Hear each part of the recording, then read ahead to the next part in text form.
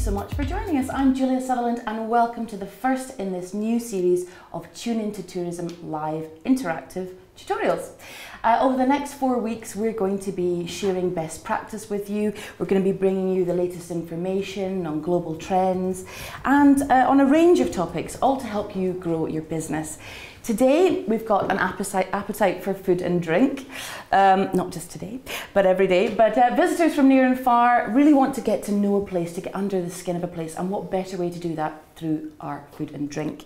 Some visitors intentionally seek out these food experiences, others stumble across them, but for everyone, food and drink is an integral part of the visitor experience. So this week, we are going to be covering everything from provenance to promotion, how to tell the story of your product, create an authentic experience. That's so important. That's really the key thing we're talking about today. So we're going to have practical advice on sourcing, storytelling, collaborating with other businesses, and we're very lucky to have 3 live guests today. We've also got input from a renowned global food expert, Gilly Bashan, from her home in the Cairngorms National Park. But live here in the studio today we have, first of all, Sandra Reid from Fair Consulting. Sandra, you're very welcome. Thank you for coming. Tell us what it is that you do. Hi Julia. Well, Fair Consulting supports businesses to make the most of their food and drink offers. So I work across the UK, but a lot in Scotland, and I kind of specialise in food in tourism and heritage attractions. So I started my career in an independent restaurant, so I've always worked in restaurants and kind of specialised in museums and heritage attractions. So I think it's really, really important that these places where the heart of our tourism has a really good food offer. Absolutely, and you're just back from Ireland as well, I think, finding out more about this very topic. So beginning of October I was in Ireland with the Ayrshire Chamber of Commerce, and we were on a learning journey which was very, very much fun as well as learning. But I think the Irish are possibly a little bit ahead of us in terms of their food tourism strategy and their food tourism journey. It's very joined up, there's lots of collaboration, and you know, without exception the businesses that we saw were promoting provenance and were all on board with the one message approach. And it was really working for them. Well, we'll find out more about that a little bit later on. We're also delighted to be joined by award-winning restaurateur, is that the right word? Karina Montini. Karina, you've got 3 Edinburgh City Centre restaurants, and tradition and taste are very much at the heart of what you do, aren't they? Yeah, well, my husband and I, Victor Contini, yeah, I'm married to Victor Contini. We started 15 years ago, although our family have been sharing the fabulous Scottish larder with our fabulous friends around Scotland for 100 years almost. So in Edinburgh we're very lucky to have 3 key venues at the National Gallery of Scotland, up at Cannibal near the castle, and on George Street, where our whole philosophy has been, I suppose, to bring the best that we can bring. Originally it was from Italy.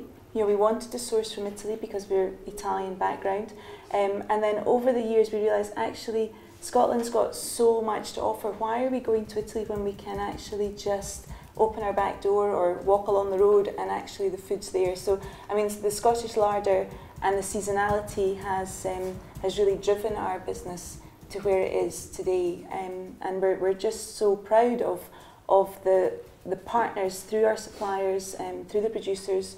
You know, what nature actually gives us as well. Nature gives us so much, and we've got to thank nature and look after it, so it's there for the next generation. Absolutely, and that is it's this fabulous resource that we have right under our noses, and how we can be making more of that. Well, we're also later on, we're going to be talking to Scott Fraser. We've got him joining us live here. He's a global food trend analyst with foodpeople.com. But most importantly, we want you to ask your questions. You're as much a part of this interactive tutorial as our guests are. And so we've got Richard, who's going to be in the chat box monitoring all your questions and comments. Richard. Thank you, Julia. Yes, hello, good morning everyone. It's great to be back doing the thing that's not the W word anymore. And thanks for watching, and already people are getting involved in the chat box. So morning to Carol, Amy's here, Laura's here as well. We've got Emma in Kintyre and Lee Inkster, who's Yes, the video has started, Lee. Just click the refresh button in the corner and you should be all up and running. So any questions that you've got, anything that's relevant to your business or anything that you want to know or any examples of best practice or anything like that, do get involved in the chat box and I will be able to put those questions to the panel and share those points with you. So I look forward to hearing from as many of you as possible, and do let us know where you are. Where are you watching this morning? Where are you? What business do you run? And we'll share that around and get a little bit of a chat going. So anyway, Julia, back to you. Yes, it can get very lively in that chat box, and that's exactly what we want. But why is this so important? Well, food tourism is no longer just about niche culinary experiences sought out by dedicated foodies, but it's about regionally relevant food and drink offerings which provide something appealing for every occasion, every budget and every taste. It's for every visitor that comes here, it's going to be relevant for them. 20% of visitors spend after you take out accommodation and travel is on food and drink. So it's a huge part of the money that's swilling around from these visitors. And so this can mean all sorts of different things. It's looking for memorable eating and drinking experiences. It can be, you know, trying food at a local restaurant. It can be visiting a whiskey distillery, going on a beer trail, a food festival, street fair, or even an agricultural event, taking a cookery class or visiting a farm. Lots of different things it really encompasses. And you know, it's all about, when people are away from home, authenticity and diversity are key. So Sandra, this is beyond a trend, isn't it? People really want an experience. Absolutely. This is something that is here to stay. Food is so much part of people's lives. You know, you mentioned the stats of you know, the visitor spend on food and drink. I think we have to remember there's 14 million visitors to Scotland, and every one of them will eat and drink because we have to. Yeah. And I think the stats are something like 92% of visitors to Scotland will go to a restaurant, a cafe, some sort of food experience, a bar. I assume the other 8%, you know, perhaps just go on a diet, or go to a supermarket, and hopefully there they will also be buying Scottish food. So yes, it's absolutely here to stay. Yeah, and well, it has to be experiential. It really does, and you know, you mentioned the statistics there. We've actually got a little bit. You can go and find that Visit Scotland research. There's a lot more statistics in there. But some of the things that came out of that research were that there was a gap in our expectation and what was actually delivered, and a positive one. So visitors were coming expecting things not to be as good as they actually were. So that's maybe a sign that we're not selling ourselves. We're selling ourselves short, perhaps a bit there. And the other opportunity you see there was that perhaps we could be making more of our local produce. So, you know, the information is out there. You should definitely go and check that out. I think Richard can put the link into the chat box as well, so you can have a look at that. But there's also, Karina, you know, the local produce side of things, where we do have that gap, that's such an important part of what you do, isn't it? I mean, the Scottish Cafe, I mean, we chose the name the Scottish Cafe 10, 11 years ago now.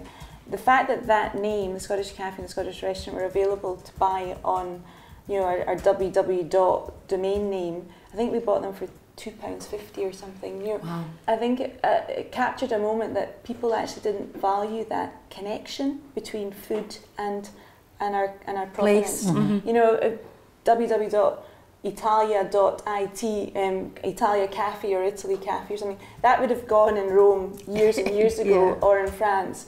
But here we hadn't really embraced it, and I think once everybody sort of, I think domestically, you know, we've maybe been shy about our food, you know, and whether it's the supermarkets to blame, we blame the supermarkets for everything, whether it's just technology, you know, the microwave, the freezer, or just people working in a different way, and we stopped cooking as much as we did.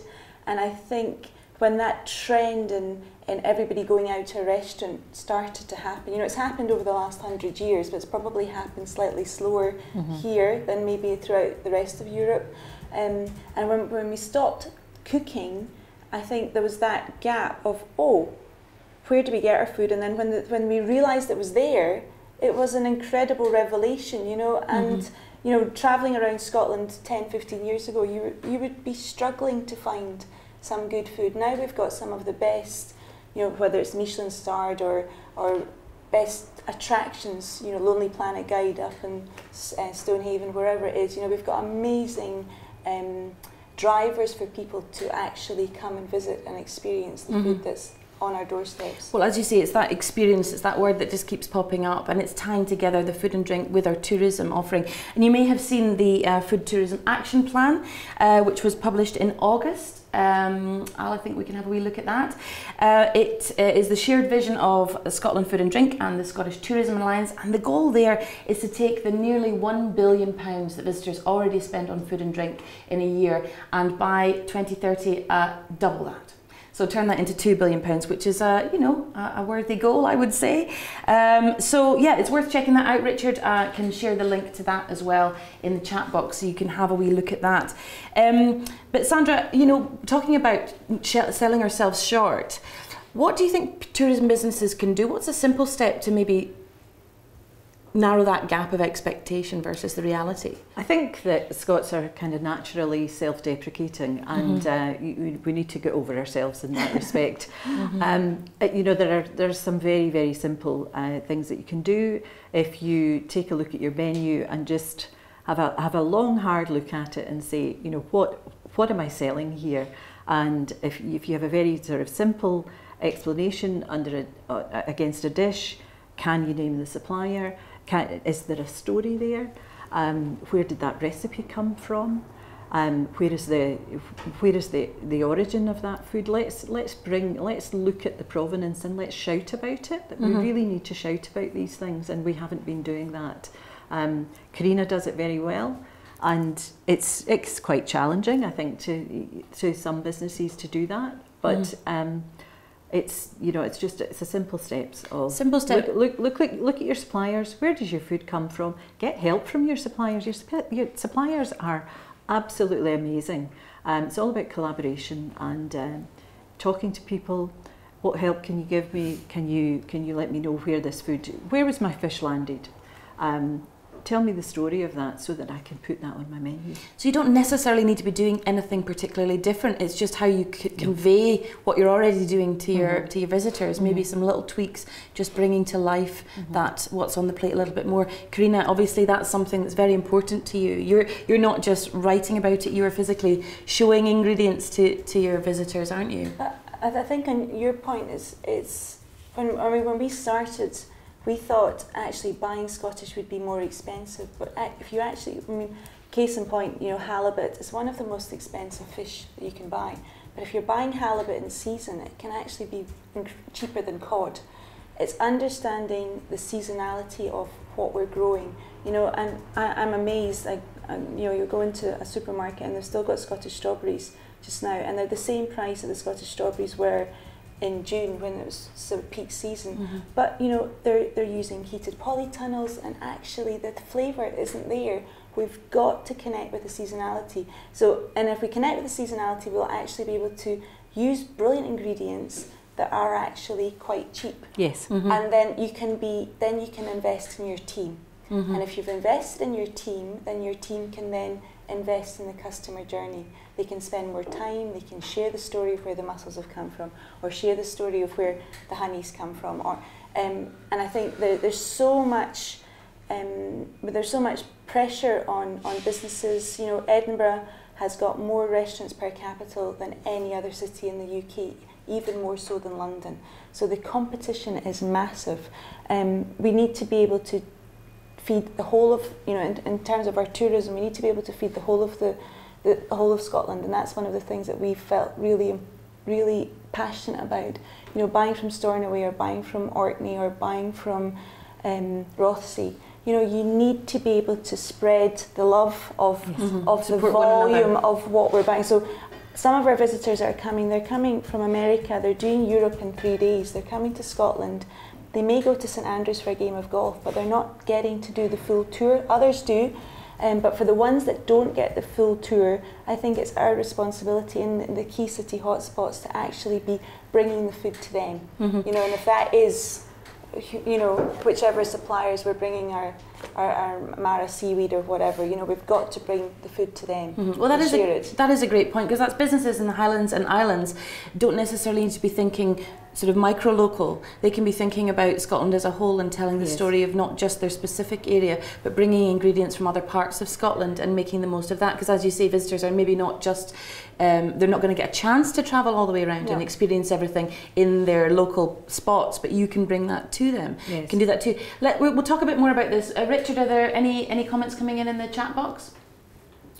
We've got a few comments coming in the chat box, mainly people just saying hello and that they're watching from Milan in Italy. They're very jealous. Laura in Milan, and we've got Karen who's in Padua in Italy. So I've said buongiorno to them, very pleased with myself. And I'm just mostly sharing links, so do keep getting in touch.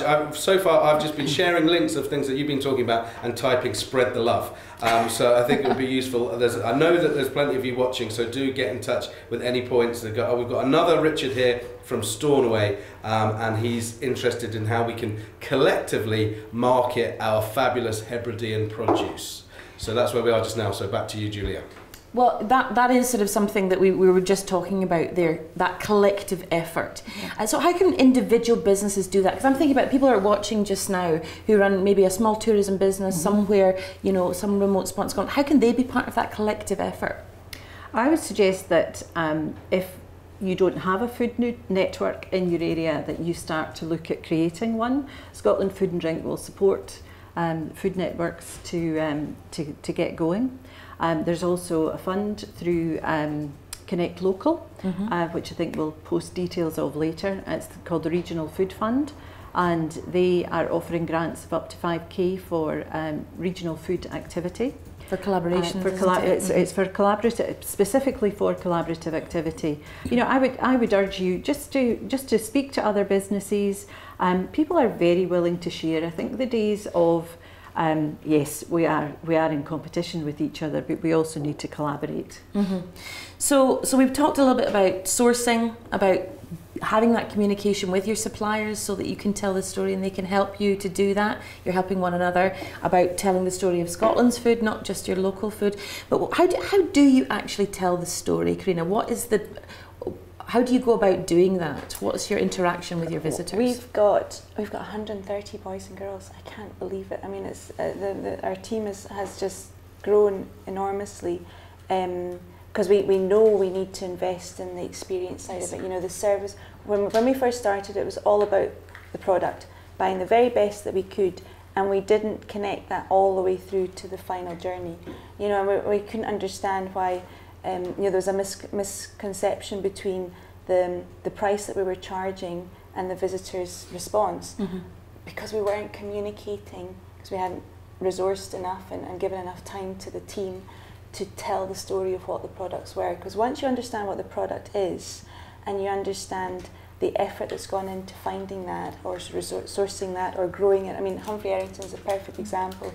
You know, we've changed our cheese board in our Italian restaurant to be 100% Scottish, because we feel it's our cheese suppliers. You know, Braeways will stop producing very shortly. One of an award-winning cheese from the West Coast. Humphrey Errington's have gone through tremendous troubles over the last 2 years. Thankfully, they've won their case, and we can eat Coralin and Lanark Blue. But we felt it was really important to share their story, because they need us. But we need to be able to share the story. So training is becoming more and more important for us. I mean, last week we did 5 training sessions with our teams across the 3 venues, whether that's cheese training. We're working with Ian Mellis now, because you know, we do buy direct wherever we can, but because training is so important, I can't get the Reids to come down from Mull, and I can't get up to Mull to train the team. You know, that's just not practical in terms of everybody's work-life balance. So I need to be able to tap into a supplier that's closer at hand, you know, and so buying through a cheesemonger is something that we've never done before, but from a training point of view, we felt that that was necessary. So training, we've got kombucha, and that wonderful fermented tea. They're coming in to do a training next week. We had Bilveni last week, tasting a 35-year-old malt that had never been tasted before. So training it just gets the team engaged, it gets them excited. You know, Megan at Cannonball, she won a trip up to up to Skye. She got to eat at Three Chimneys. She'd never been there before as part of, I think it was through Hit Scotland, I can't remember, I think it was Hit Scotland. And with Anya at Contini George Street. So the two of them went up there, and then they went to Drambuie. They want every cocktail, they want every drink to have Drambuie in it. Yeah. You know, the suppliers know the value. If they can connect with our team, then they will get a better sales return on that. Yeah. But then the visitor gets the story and understands and engaged. I mean, it just adds.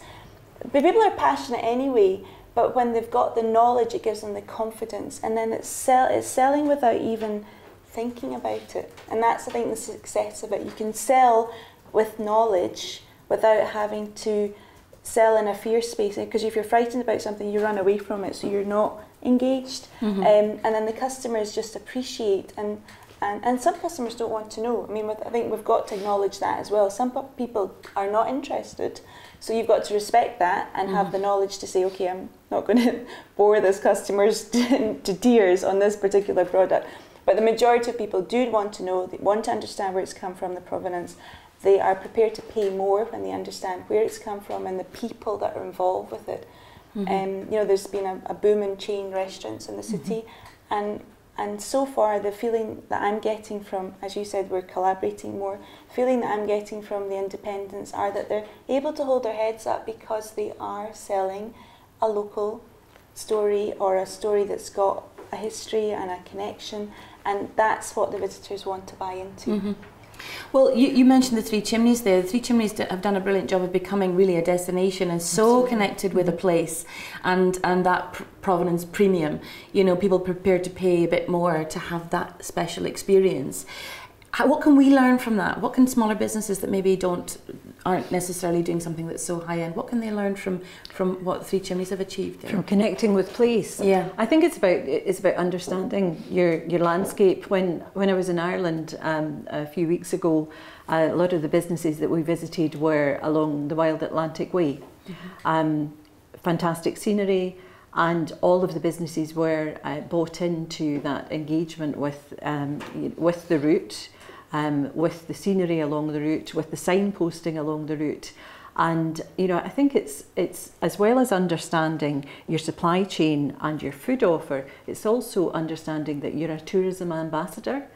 So if staff, whether it's in a cafe or a bar or a sort of high level restaurant, as long as they understand that they're part of Scotland's tourism product, and they need to understand a bit about the region as well as the product itself. And I think that comes down to training, to staff training. And you were talking about training yourself so they can tell the story. Can you give us a wee example of this sort of thing? I think you brought some products in. There's an olive oil there. Okay, there's some honey too. Can you give us an example of how you sort of sell one of your products and tell the story and the history and the culture? Well, this is Victor's Your Good Honey. Right. Okay. There's a wee connection. If anybody can spot what the connection is, I will send them a jar of honey. How about that? Okay. Okay, if you can spot the Your Good Honey. So we have a 1 acre kitchen garden where we grow our produce for our restaurants. Bryony's our gardener at the moment. She's doing a fantastic job. Victor's in the garden this morning with Bryony because the leaf damage because of the winds is horrendous. That's actually another amazing journey for us, because by growing your own produce, you understand how much luck's involved in nature, how much time, effort is involved, and how little or abundant harvests can be, and it makes you appreciate what's coming out of the ground, which is that's been an incredible journey for us. But this is Victor's honey. So Margaret helps, Margaret Forrest, she's one of Victor's beekeepers, because they've both got their Scottish Beekeepers Association accreditation. So we have 6 hives, 2 at the Gallery of Modern Art and 4 in the garden. And the quality of the honey this year is absolutely exceptional. I mean, it is just beautiful. So we've always had the comb honey. So in each of the restaurants, you'll see the combs, the frames coming out of the hive. We use that, we use it in burrata, we use it on our cheese board, we'll use it with some of our desserts. So the team are actually seeing the comb, the actual comb that comes out of the hive, and they'll see they'll see how nature has created this product, and then obviously we're spinning it, we're taking it out and then jarring it, and so the team get to taste it. We'll use it specifically. So this product we will use specifically in its container, because if we decant that into another dish or onto a plate, sometimes it's lost. Yes. And you don't have the time to explain the story. But today, table one, a lovely gentleman comes in for his porridge, and he had porridge, I can't remember what it was, berry porridge, but we give him the jar of honey on the table with the honey dipper, so he can see that. So the team will say, this is Victor's honey. And it all connects through. And it all connects through. That's fantastic. So you need some props. I think props are really important, you know. Yeah. And it's labelling and telling the story at every stage of the food's journey. And the props give the team the confidence to engage. Yes. Without this, it's almost like, you know, I suppose they're on stage, they're acting, you know, they need something to help them articulate. Yes, it does help, yes. Well, we've got some examples of some other businesses that I want to show you. Richard, you're waving at me. Is there something you wanted to add at this point in time? Well, I've always wanted to get involved, you know, but just wanted to sort of say that people are really enjoying a lot of stuff that what you're talking about today. Karen was just saying that she runs a pop-up restaurant from her home in Inverness, and she's well aware of the seasonality of products and always tries to source locally and seasonally as much as she can. Katie was wondering if, like the businesses that you run, if you ever sort of recommend to people, tourists who come in, if you ever recommend visits to food producers or distillers or anything like that. So if you want to answer that question. Sure. So yeah, and how much are you promoting other businesses or suppliers or, you know, any other? I think the menu is a very easy place to promote suppliers. I think in the sector that I work a lot in visitor attractions, it's very often the case that if you've got, for example, honey on the menu, you might also sell that in your visitor shop, and you might also tie up with the supplier to have visits as part of the tourism experience. I think it's happening more and more. It just needs to be a little bit more joined up. I don't know if you refer to any of your suppliers. We've always had our map at the Scottish Cafe, so you walk in the door and we've had that massive easel, and I must admit a lot of people have now got the map, which is brilliant because it's sharing the story. But I mean, we did the map, and Alice, who does our artwork, she actually lives half of her life in New Zealand, half of her life in Scotland. And every time she comes back from New Zealand, she comes in and she'll update the map and she re-signs it with the date, because unfortunately, you know, we do lose some of our producers. You know, Cuddy Bridge, an amazing apple juice, you know, the most beautiful, beautiful apple juice, pressed apple juice. He couldn't afford to keep making that product because people weren't prepared to pay £3 or £4 or £5 for a glass of orange juice, or apple juice. So the map is there, and it's living and breathing, you know. So if you get a new supplier, it's a wonderful thing to be able to add that new supplier onto the map, and then again it's a tool for the team. Come and see our new supplier, or go and visit them. I mean, the tourists that take the photographs of that map, because, you know, coming to Edinburgh, you're in Princess Street Gardens.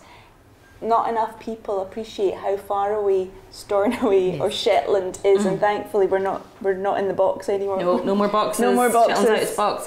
Well, listen, this is fantastic. I'm just aware that we're running out of time, and I do want to share some more advice with you. On Monday, Richard and I actually travelled to meet someone who is just a one-man band, a one-man business, or one-woman band rather. But she had loads of great advice to share. So take a look at that now. Well, I'm Gilly Bashan, and I'm primarily a writer and broadcaster, but I also do a lot of catering from my kitchen, which is where we are right now, in the Cairngorm National Park, up a shooting track, so it's extremely remote. Lots of international people come here to my house and to a whisky barn that I have out in an old barn outside. And we do a lot of foraging together, we do a lot of tasting, pairing of food, often local produce as well as forage produce with whisky. A lot of my clients are international, and it's nice to be able to give them something that's from here. And it kind of goes along with the whole tourism side. You know, you're able to give them whiskey from here, the produce from here. And my background is in different cultures, so I actually do dishes that will draw or be inspired by different cultures, but I'm always using the local produce. The most popular thing I do is in the spring, actually, spring and early summer, when we have wild garlic, and I pick the wild garlic leaves and steam them and then wrap the haggis within them to make a little, what's called a dolma in the Middle East or in Turkey. And you make this little package basically within these steamed garlic leaves, so the flavour goes through the haggis as well. And then I just finish them off with some ghee and mustard seeds and pop them in the oven, and people just keep popping them, they just love them. I like the idea of, you know, sort of the land to the plate, you know, using as much as I can, even if it's only in a dressing, you know, just somehow bringing the land into what we're doing. And again, when I'm doing food with whiskey, that's important because you need to show people the flavours that actually go into the water through the soil, and then that starts off the whole flavour spectrum within whiskey. I know it's very minute, you know, the majority of flavour in whiskey comes from the barrel, the cask that it's maturing in, but the water's terribly important too. They love your personal stories, you know, if you've got stories of what your granny did or somebody local, some old person in a village or whatever, they love those kind of stories. And then when it's related to whiskey, anything to do with, you know, illicit stills and smugglers and excise men, and always the sort of the crofters getting the better of the excise men, that's always the popular one. Now, collaboration is really important for me. For one, I'm just a one-woman band, and I have fingers and lots of pies, so I have to keep the momentum going. So to actually have joined forces with the whiskey industry means that I've got a much more reliable source of income, but also a more reliable source of client, which means I can always think of new ideas and try to think of ways of making their whole experience interesting. The biggest thing that I've learnt working within the tourism industry is actually how little you need to make people kind of have an unusual experience. And that's been hugely important to me. I always thought I was going to have to spend a lot of money to do up a barn, to invest in all sorts of equipment, to make people happy and have an amazing experience. But actually it's been completely the opposite. I mean, for a start, Scotland is, you know, such a stunning country. I live in a stunning location. So already I'm starting on a win-win situation because I've got the environment. The rest is, it has to come from within. So, you know, you've got to love people, you've got to love sharing what you've got, and you've got to understand what hospitality really means. And hospitality isn't just about giving somebody a nice meal and then a bill. You know, hospitality is about sharing. I don't need to invest a lot. What I actually have, which is just my simple home, is actually enough. And that's what people want. They want that experience to come in, to meet you, to be in your environment, to experience your way of life. And my way of life is a wee bit unique. So that completely seems to blow people's mind. And they do always leave kind of feeling like they've either been inspired or enriched or just had a lovely experience. Gilly Bashan there, from her home in the Cairngorms National Park, a beautiful spot where she has lots of guests coming to do cookery courses. She does pairings with whiskey, and as you heard her saying there, it's actually not about spending lots of money, and it's about what you've already got, so sharing yourself, and hospitality is about sharing. Sandra, we're going to swap you out for Scott in a second, but before you go, what would you say your number one top tip would be for tourism businesses to improve what they're doing in terms of their food and drink offering? I think the one thing I would say is don't be shy, don't be that self-deprecating Scot, and please find others to collaborate with. Right, well, thank you very much, that's excellent. We're going to swap you around, and whilst we do that, Richard, can we go back to you, and are there any other questions coming in the chat box? Thank you. Yeah, there are a few questions coming in, but also just a lot of comments, really, of people who are sort of absolutely agreeing with some of the stuff that you're saying. One of the subjects that seems to be really resonating with people watching is this kind of concept of storytelling and sort of sharing this information. So Emma, who has got the Kintyre gin. They make Kintyre gin, which sounds amazing. And is that... Oh no, it's not quite an invitation for a distillery tour, but we'll work on that. But they said that they've started doing distillery tours and they've turned out to be more popular than they could ever imagine. We've also had Richard Jones just get in touch, and he's saying, look, this is really, he runs Farmer Jones Academy, which is based in Nairn, for its training and inspiring youngsters to get into the business of food and drink and farming. So he's finding this incredibly inspiring for them. And then we've also got Natalie, who just backed up. I'm sure there's some of you watching who saw our Facebook Live session yesterday, and just backing up. She's a French translator, but says that the French visitors and French tourists, you know, really, particularly the French, you know, gastronomique, they really do crave for seasonal, organic and homemade products linked to stories, very much so. And there's something else. Oh, there's something. We'll get back to that later. But yeah, that's it for now. But certainly the storytelling idea of food is really resonating with people. So Julia, back to you. Yes, absolutely. I do think that's probably the key thing from everything that I've been looking at. Is that's one of the best ways really to connect with people, to engage with them. It is about a personal experience. And you maybe remember we went to the Dunnet Bay distillery and they were talking when we did the North Coast 500 last year, and they talked about how actually having those visitors coming to visit the distillery and the shop, they were able to extend the season. So people are really interested in that, and I'm hoping that we can turn that almost offer into a visit to the distillery into a real one. Please, thank you very much. Okay, so we're joined now. Sandra's been swapped out, and we have Scott Fraser, global food analyst, food trend analyst. Yes. Analyst. It's a very fancy title. Yes. That's the gin already. Exactly. Yes, I know you'd think I'd been on it. So tell us what it is that you do, Scott. Yes, I'm very lucky to have one of these jobs that have got these crazy titles. So I'm a trends analyst. I spot food trends around the globe. We tend to instruct big business on what the new food trends will be, but I pretty much spend my life looking, reading and writing about food each day, which is really exciting. Yeah, and your background, you have also been a chef as well. You've got your... Yeah, I managed to get out the kitchen, so I was a chef for 20 years, and then after that for 5 years I designed meals for a fish company, for M&S and various retailers, so I've got a little bit of a commercial background. And was lucky to work in some of the Highlands' most beautiful places. I worked in a shooting lodge up in the Cairngorms, and you know, some of the produce like the grouse and the chanterelle, fantastic. And I was lucky to spend a year with Shirley Spears up at the Three Chimneys, and that has some of my most great, fantastic food memories. You know, watching the guy on his mobile phone saying, "This is your langoustines coming in," and you're looking out the window, seeing him on the boat, and it landing. Driving my old Polo Sport down to the harbour, grabbing these amazing langoustines which were just fighting away. Literally just out the water. Into a pan, onto the plate. And couldn't be more connected. Food doesn't get better than that globally. Yeah, well that is exactly what people are looking for, isn't it? That's what the trend is. People are looking for authenticity and unique food experiences. Can you give us some examples of that? Yeah, exactly.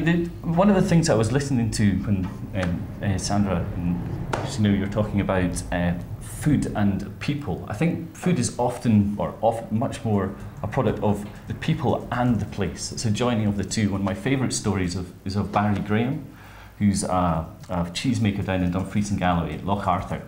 And he creates this amazing cheddar cheese. And when he started making it, what was really important in his community was the lunch break.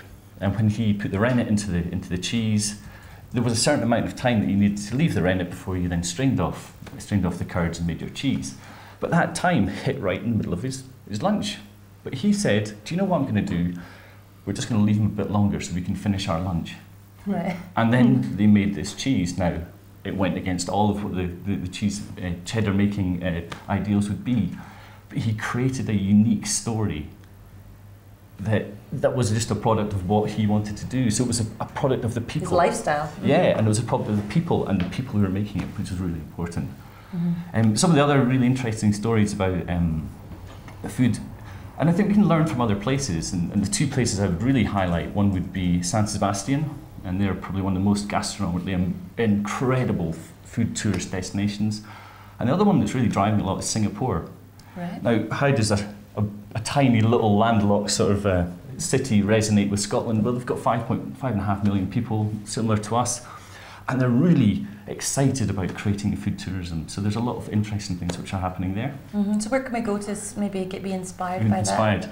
One of my favourite ones, and it kind of resonates with the Scottish experience, is this restaurant called El Cano in San Sebastian. And they're just along the coast from San Sebastian, a tiny little village. And what they do is they've become experts in one thing. They've become experts in grilling fish.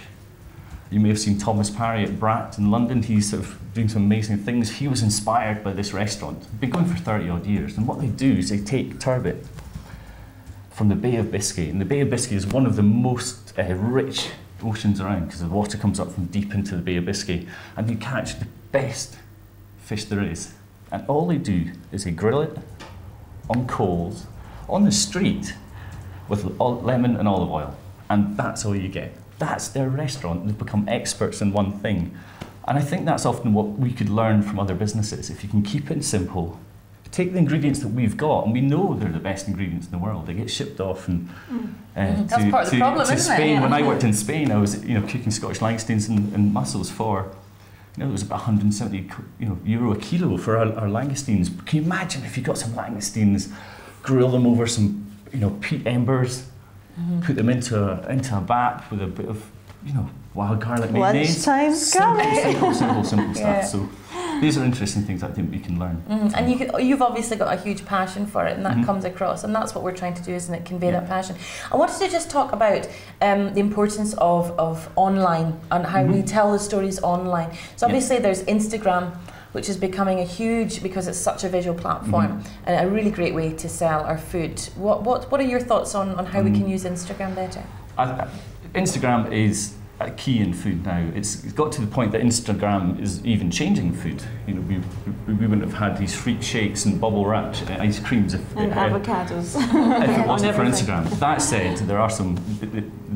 These are slightly detrimental parts, but the positive parts of Instagram is that it gives people a shop window into your restaurant, your food. It creates hype. It creates a want and a desire for the food that you're producing. Some of the best people I see doing it, a guy called Tom Brown, he's got a restaurant called Cornerstone down in... I think we can show you some of Tom Brown's Instagram. Yeah, he's an amazing guy. He was trained with Nathan Outlaw down in Cornwall, another sort of really small regional town, and what's great about his Instagram is he's got very clear pictures. They're all done on a good background. They're all done on his phone. So that's something anyone can do. Exactly. Any business could do that. The phones these days have got better cameras than we ever had. Definitely. And what's super important, I think, for people is to have really proper descriptions of what the food is. If they can read that it is, Cornish skate with, brown butter, or, like I said, Scottish scallops landed with whatever your garnish is, and be really specific about it, give as much people information as possible. I think that's really important. And also how often you upload. I think daily is hard, but it's definitely worth doing. If you can do it 2 or 3 times a week and keep people excited, that's big. It's about creating hype. Yeah. It's about creating hype and creating a new visual illustration of what you experience. Exactly. Karina, how do you use your website and social media to tell the story of your food? How do you do that? Jenny, who works with me, who used to run the event side of things, and then she was getting more and more excited about how do we communicate the message. So no formal training in marketing, but she holds all of our marketing. She does a brilliant job. So between Jenny and I, we share it.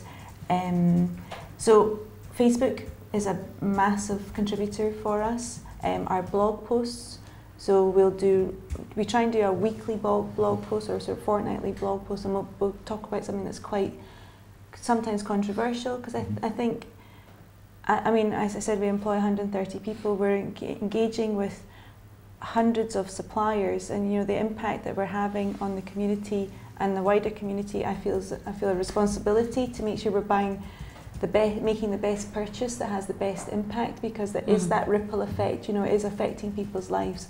So sometimes I think we've got a responsibility to say things that maybe are a wee bit controversial, get people to think about what choices they're making. So our blog post does that, and that's through LinkedIn channels or through our website, TripAdvisor. That is actually something that we used to hate. We used to you know, we were rude about TripAdvisor. But actually, you know, I think understanding, once you've got your customer journey in place and once you've understood your product and your team and your customer and they're all aligned, then TripAdvisor actually should be telling you that you're doing a good job. And if you've made a mistake, actually TripAdvisor can be there to tell you you've made a mistake. You know, it's not 100, you know, there are some people that are maybe not genuine, but I think the majority of it, you know, as a social media channel, is genuine. Yeah. So well, it's important to talk to your customer through TripAdvisor as well. In all these ways, so online, in person, you're conveying that passion and the importance of the provenance and the story of the food. Well, we are running out of time now. And before we wrap up, I'm just wondering, Al, that we did have some examples of some websites for some Scottish businesses that are really doing a great job that I just wanted to show for you just now. Al, if we can do that, they were ones that had been flagged up when we were talking about excellent food and drink offerings. We've got the Ullapool Smokehouse. I think we can show you some of what they are doing. Again, great opportunities for globally for retail. And we've also got, you were talking there, Karina, about TripAdvisor, a small business doing really well, Manuela's Wee Bakery. Who are just a very small business but creating a product that is just so good that it's becoming a destination for people and becoming a highlight of their trip. So that's where food and drink and tourism really come together, when you're creating an experience that's so special for people.